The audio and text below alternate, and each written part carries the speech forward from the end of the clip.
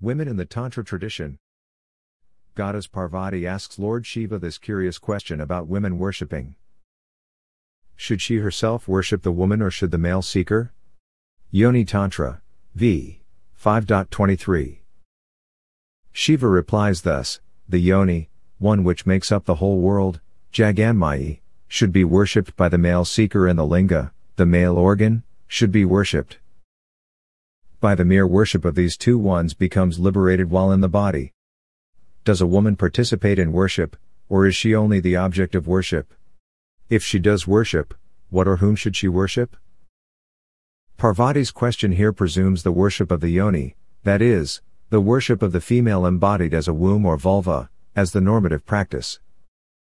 Her question seems to suggest that women and men, as equal actors in tantric ceremonies, would perform the same normative ceremony of worshipping the yoni. So she asks if a woman participates in the tantric ceremony the same way that a man does, where he would worship a woman. Shiva replies to the contrary, and the question disappears. In the tantric tradition, the woman is considered to be higher than the man so far as the tantric initiations are concerned. The frame of a woman, her emotions, and her psychic evolution is definitely higher than that of a man. Awakening of the spiritual force, that is, kundalini, is much easier in the body of a woman than in the body of a man. Apart from this, the psychic being of a woman is highly charged with spiritual awareness.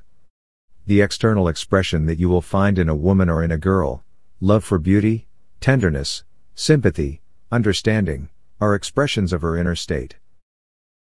Sadguru Sri Parameswaran, who is the master of the living goddess tradition,